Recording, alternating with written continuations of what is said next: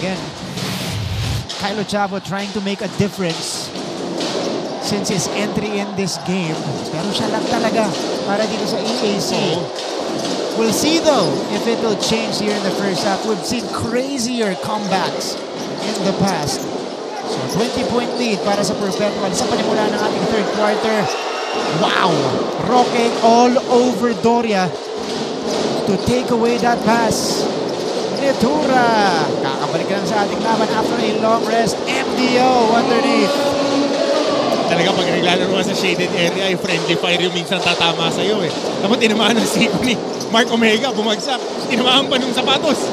Pagtapa, but again, it's basketball. It's not a contact sport anymore. It's a collision sport. Kaya kailangan talaga ready ka dyan pag pumunta ka dyan sa shaded area.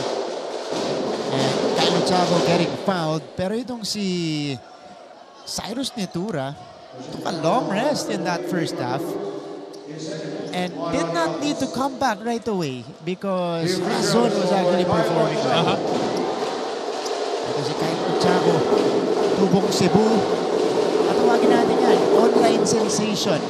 Every time we go and air EAC games, ang inahanap ng mga fans, yung mga basketball fans natin sa chat, nasan si Kylo Chavo?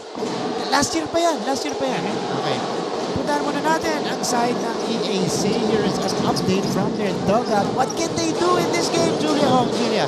Martin and Coach Hammer, hindi ako pinapasok sa dugout. Kaya naman, iskwento ko na lang sa inyo ang naging lost huddle nila. Alam niyo daw, ang naging problema lamang daw ay selfishness. Nagkakanya-kanya daw sila at nawawala sa sistema. At alam niyo ba, sa frustration nga ni Coach Gerson, ay sinabi niya lang na habulin niyo yan. At alam niyo, kanina ang nanguna ay si Brian Angeles. At ang sabi niya ay depensa tayo mga pare. Yung opensa, dadating din yan. Or for now, Martin and Coach Hammer. Thank you, Julia. Sorry to hear that you were not able to enter the dugout of EAC.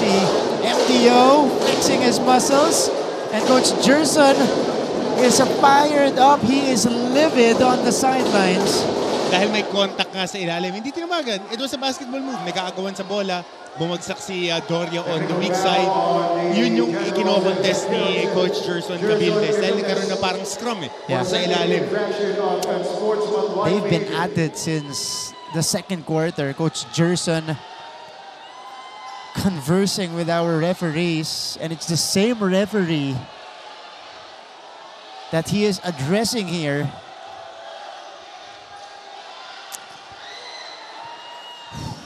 So bench technical on Coach Gerson. Dahil yun nga yung nangyari sa ilalim So nagkakabagsakan ng players. Ito kung titignan mo on the weak side, may contact. Ayan, bumagsak.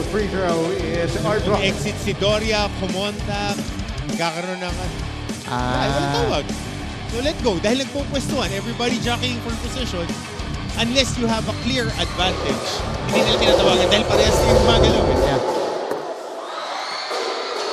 Kala niya may tulak dun sa rebound sequence ni Omega at Maguliano.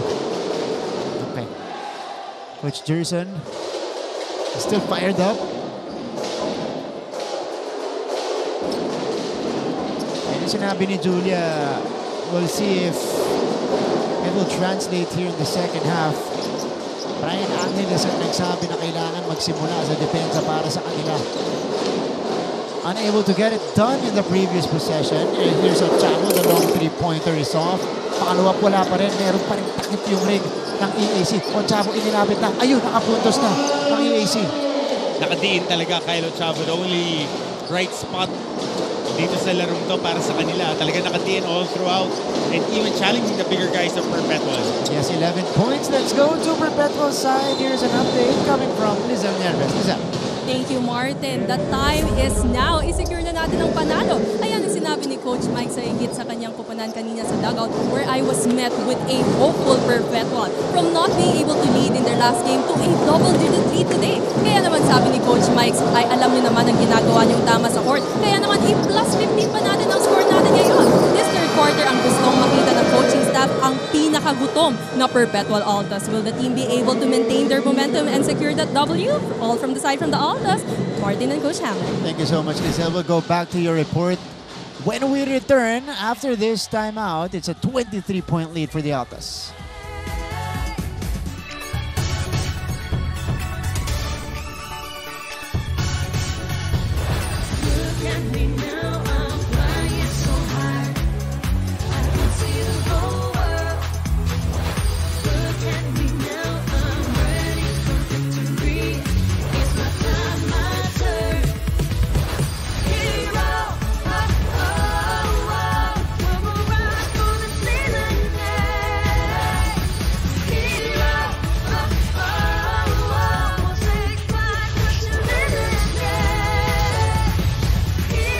is this Jello Razon. Oh, si Jello Razon.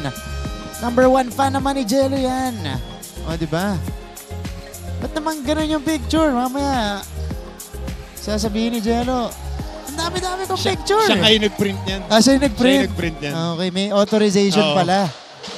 Okay, balikan natin yung sinabi ni Lizelle kanina. Not surprised with Coach Mike's word getting a little bit more intense in their huddle, dugout. Idiin pa natin lalo. Alam mo, Martin, I can only speak through experience in the dugout. I had a coach na one of the winningest in the NCAA. Napaglamang kami ng double-digit mga 15. Challenge ka pa na lalong ibaon. Beat them so that they would be beaten the next game. Yeah. Ganun ka baon na ibabaksak mo talaga yung moral ng kalaban. Yeah. I was about to say, as we trade baskets right there, Roque with a 3-pointer, Doria with the basket. Yung pagdiin mo palalo, makakatulong yan sa'yo, especially in the coming games. Oh, Roque finishing the alley-oop. Eye in the sky play for Perpetual. Goggles are out.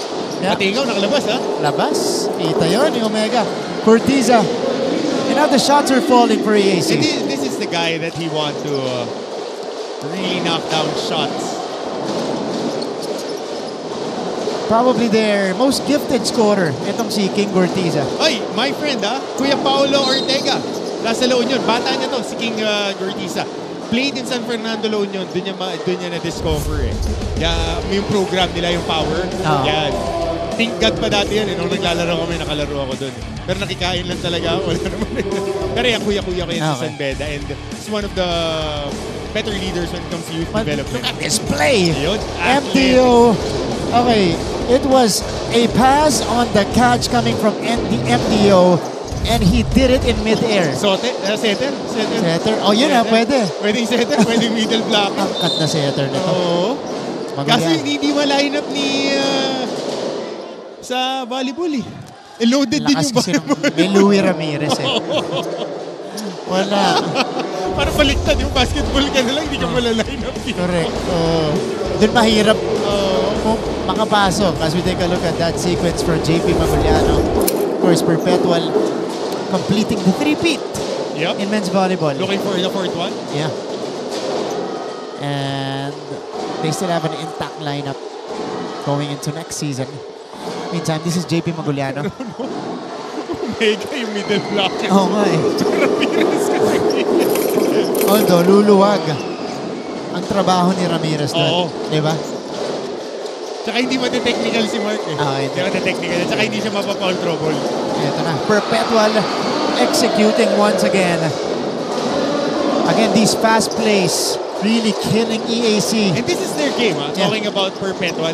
They like to play up and down. Like most NCAA teams, pagka-execution, dadaling ka nila sa triangle, pero mas preferred nila to. Takbuhan, running jump tayo, palakasan tayo ng katawan, box outin nyo kami, kukuha na namin kayo ng kukuha na ng rebound, tapos tatakbo kami ng tatakbo. Ito yung nakita natin nung off-season, pre-season leagues. Totoo.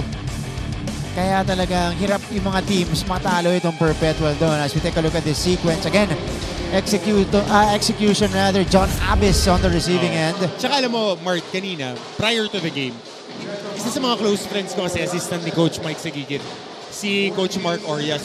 We were bonding over lunch. Kinukwento nga niya na ang naging main challenge for the Perpetual Altas was their health. Going into this season, most of their key players, we're talking about Jun Roque, etong si not Barcumar, Razon, was really nursing injuries. Hobbled, kailangan nilang maging healthier dahil yun yung nagiging prerequisite for them to perform. Dahil they're a very running jump team. So kailangan physically at their peak sila. So this is them in their full strength. Might be. Yeah. Might be. Meantime, handoff, Orgo, Roque, corner shot. Masyado malakas. Okay, kukurap. EAC, sinusubukan lumapit dito. Ochavo with a three-pointer earlier. And he will take this one himself. Wala. In those sequences, yun yung mga matututunan ni Kyle. Diba, kahit nararamdaman mo na, okay, you always have better options. Oh! As Maguliano, swats it away. Pagka gano'n, kalmahan mo lagi. Diba? 1 on 4 na yun. Yeah. Idiniin pa niya sa gitna ng depensa ng Perpetual.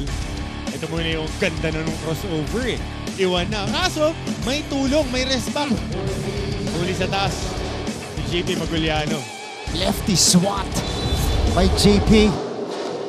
The right play. Dahil finish with the right hand, challenge with the left hand. Jericho Nunez. Kanina naka-floater to nung first half. Backing down against Maguliano. Bagsak si Cortiza. Razon. Got it. From his favorite spot still. Di po lang yun. Mini.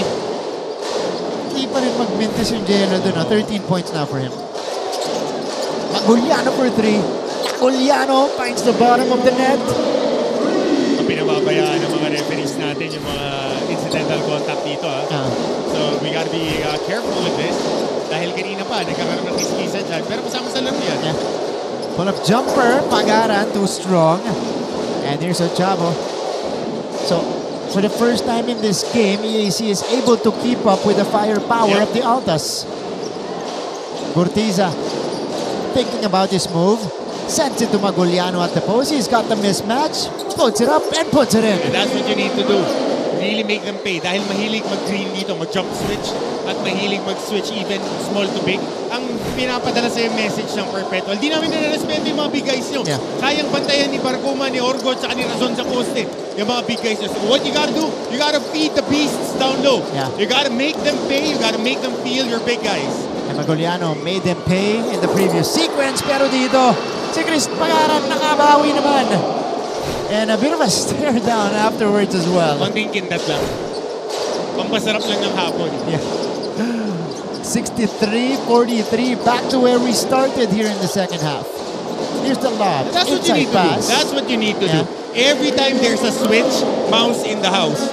Kahit na anong contact dyan, kasi ang nangyayari sa atin dito sa NCAA, laging pabor sa maliit eh. Pag nasa ilalim, babaragin ka nila ng babaragin. Pag inatrasan mo sila, tatawagan ka ng offensive foul. So you gotta make them pay. You gotta hit back. Dahil pag papabayaan ka ng referee, pag pinabangga ka nila at pinangga mo nang wala kang bola, let go yan. Lalo na sa shaded area. Maguliano. Parang ka din pag big guy ka. Hindi Yeah. mo babanggayin ka ng malilit ka lang. Bigyan mo rin ng... Dapat ikaw yung advantage. Kasi, Teka, coach. Ano nangyari? Unsportsmanlike ang initial call on John Abis. Again, kanina pa to. Nabanggit mo kanina, coach. Kasi nagiging physical na eh. Simula pa lang na third quarter. Dahil ganyan talaga eh. When teams are making a run, they want to impose their will on you. Might be physical, might be mental. But right here on this frustration foul yata to. Oh, okay. So, Abis retaliated. And Kunting kong anipis na bangga lang. Okay. Bangga. Ano ba yan? Pero feeling ko built up na. Oo. Diba? Kasi usually ako personal naman to, it's not about being physical. If somebody hits you, you gotta run through them. Kasi it's a basketball play. You don't hit them dahil bakit ka babawi na maniniko ka or close miss. Ibig sabihin, hindi mo kaya yung contact. So, play within the rules. You just impose your will, you bump and bump. Wala na kung sino yung unang bibigay, di ba? That time, it was John Abis. And King Cortiza takes care of both free throws. So, it's a psychological and a physical game eh, na if I hit you and you don't hit back, I'll be hitting you the whole game. Physical imposing my will, not being dirty. But if you hit back, I would respect you. So buong game, yun ang gagawin natin. Maglaro tayo ng matiin. At the end of the game, wala na yan. Trauma rin tayo. And it's relatively been a physical matchup here. Oh! Pagaran and Luciano. Yep, this is what we're talking about. Okay. Wala naman, konting ano lang. Wala, nagkaano lang to, na nakita mo, nag-iawat naman dito ni Maguliano. Pero they were just jockeying for position, pulupot lang yung kamay, a little extra after the play, yung reaction lang ng ibang players. That's what happened. But nothing too serious. Bumagsak lang silang dalawa. Nagpa-box out lang. Nagkapulupot lang yung kamay. So calls will be made. Games will be under control. It looked worse though in real time. When we were looking at it. Yung reaction kasi madalas yung reaction yun yung nag-amplify sa situation. But it was a basketball play. Both of the guys. Itong I think that was number 8.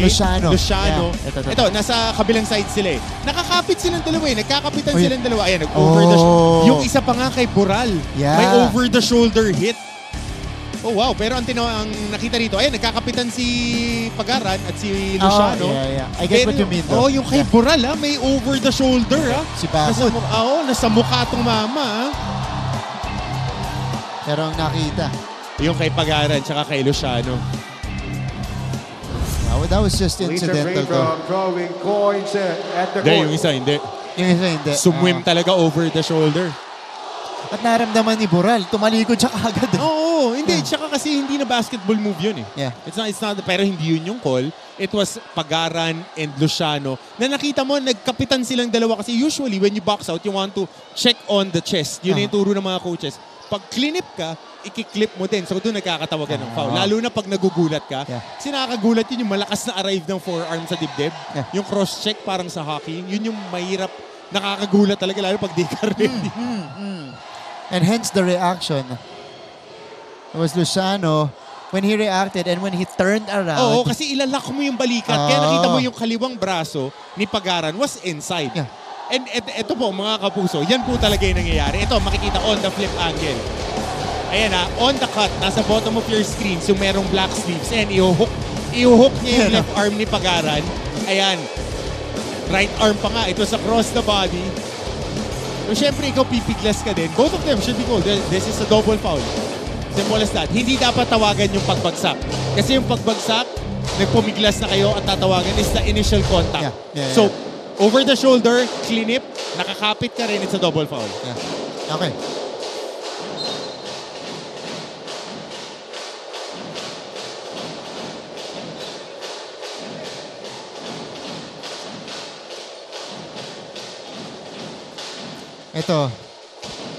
Ito yung una, yung foul sa kabila. Tinawagan ng foul. Regular foul lang. Regular foul. Kaya namang na-upgrade o na-escalate. Yun yung una. Then may nangyari kasing sequence dun sa strong side. Sa weak side, nandun nangyari yung kay Luciano at saka kay Pagaran. So this is the call. Upon review, there was a foul on number 23, Mark Omega. So MDO double and sportsman-like foul criteria 2. Double foul. Yeah. Pero double and sportsman-like. And on number 8, JC Luciano. Nakalusot si Bakod for excessive hard contact caused by a player. So they should just cancel each other out. Yeah. Pero si Omega yung... yun yung foul talaga. May foul talaga. Oo. Nakalusot nga si Bakod. That was a hard forearm. Yeah. Across the face. Okay, back to the ball game. Ikaw naman, di na nga nakita nung sinislow mo. Doon nakita eh. Doon pa sa angulo. Oo, doon sa angulo pa eh. Kung iisipin mo yun yung akalain ng physical play. Okay, Robin who has been struggling in this game. Okay, in these sequences, Coach Hammer, ito yung floater. Tingnan ulit natin. Yun ang pwede mo i-contest kasi over the shoulder hit. Yung dalawa, tatawagan mo talaga ng ans mo yan eh. Dahil kapit tayo kay Jesus, huwag sa kalaban. Okay. 4 na free throws para sa EAC in 2 sequences. Nanggaling kay Cortiza, nanggaling kay Ralph Robin. These are shooters who are trying to find their rhythm in this game. Bukod sa nagpapafoul itong Perpetual, baka makakuha ng rhythm yung mga scorer ng EAC. Yun nga yung ayaw mo, bigyan sila ng rhythm. At saka, turnovers are being awarded dito sa kupunan ng EAC. Yan, 3 sunod na yan. Tapos naputol yung momentum nila dun sa double foul. Kasi they were making a run, nakashoot ng 2 free throw, 4 na free throws rather, tapos may lull. So yun yung mga momentum killer. Sabay lumabas yung wave. So maganda makakunan. Wave. May balloons eh. Yellow balloon wave eh. Perpetual has to be careful. Nico Kinal got away. And it's down to 12. 6-0 run. And this is what we're talking about. Momentum. This time on the side of EAC. Perpetual needs to answer. And they get an answer from Pagaran. Diretso. Bukas ang runway. Tawag nila dyan kay Pagaran. Airpads. Taas talaga high leaper. 65-51. Oh, Maguliano lost it. Robin on the reload. Wala. Luciano. Pocket pass to Maguliano. Pasa pala yun. Akala ko tira. 53-65. Not stopping nito EAC, which they shouldn't do. They shouldn't be stopping because mahaba pa to. We're playing under 12 minutes till the end of the game, so you have to grind it out. Tama si Coach Gerson. Habulin niyo yan. Huli niya yan. Ito na. Isa na lang instruction dyan, Martin. Laro kayo. Laruin nyo. Razon. Poral. Off to the left. Pagaran. Shot clock violation on the Altas.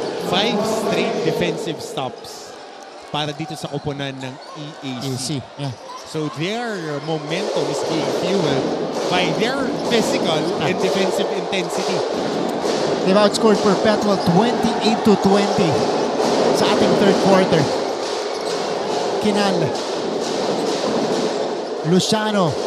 Robin. Step back 3. Nope. Wala pa din. Ayaw, ano? Blanco, wala pang tumatama dito para kay Ralph Robin.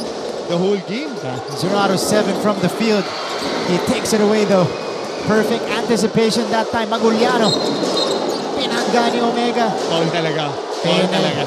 Penalty na Perpetual. Foul talaga. Balakang sa balakang binangga. Side to side, tatawagan niya ng foul. Dahil kumontak ka na nagdidribble yung tao side to side and extend mo yung hip mo. So, free throws for JP Maguliano. A chance to bring EAC to their closest in a while. This lead ballooned to 26 points just moments ago. And it is down to 11. Ito. Ayan o, hinabol niya ng bewang.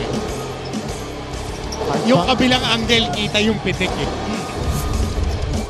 Hard pump. Call for the whistle. Okay kung sasabayan mo ng takbo, walang naka hip to hip ka lang. Pero yung mag-extend ka ng hip for him to move like that, tawagan talaga ng foul. MDO forced to bring it across. Ito si Jello Razon. 11 points. Patak ang abante ng Perpetual dito, and this is gonna be a foul on Kinal. They're not yet in the penalty. They've done a great job in preserving their fouls. So Jericho Nunez papilitan si Mark Denver Omega. Razon to trigger this one in. Nunez. Hounded by Maguliano. Nunez, nahihirapan pa rin. Nunez blowing by. Nunez takes it straight to the house. Dalawang ganun rin, si Nunez off the inbound, walang pabigyan ng handoff, dinerecho, in ka. Kinal, straight away 3. Short. Luciano with a smart play. 67-54, 25.1 left here in the third quarter. Kinal nakawala na naman, pero hindi tinira. Oh, take it away! Jello is on the move. Razon finishes on the break. So playing the passing lanes, quick 4-0 run, a little bit more breathing space, and a little bit more momentum. 15 for Jello Razon. That's also the lead of Perpetual. Backward, that's not really his range. Abyss tracks it down as time expires in the third. How about this? Playing the passing lanes well, interfering with that pass was Jello Razon. And he was able to get the final say in the third quarter. He's got 15, and to equal their lead as well, 69-54, heading to the fourth and final quarter of this game.